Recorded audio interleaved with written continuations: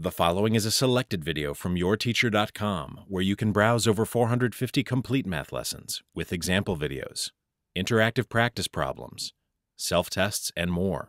Try a complete lesson today at yourteacher.com.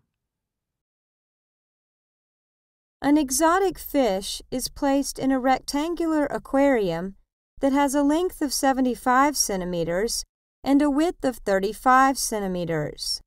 If the water level rises 2 centimeters when the fish is placed in the aquarium, what is the volume of the fish?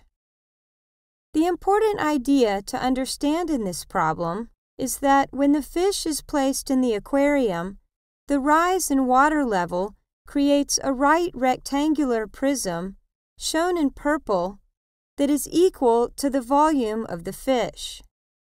So, to find the volume of the fish, all we have to do is find the volume of the prism that is formed by the rise in the water level.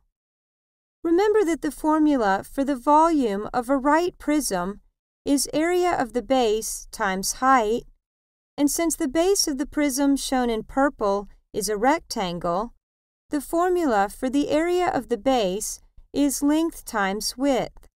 So our volume formula can be rewritten as parentheses length times width times height.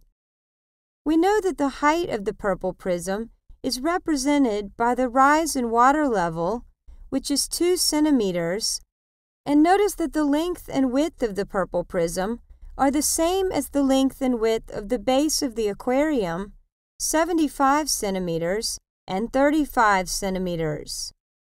So, plugging this information into our formula, we have parentheses 75 times 35 times 2, or 2,625 times 2, which is 5,250.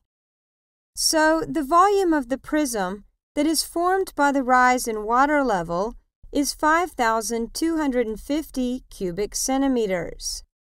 And since the volume of this prism equals the volume of the fish, the volume of the exotic fish must also be 5,250 cubic centimeters.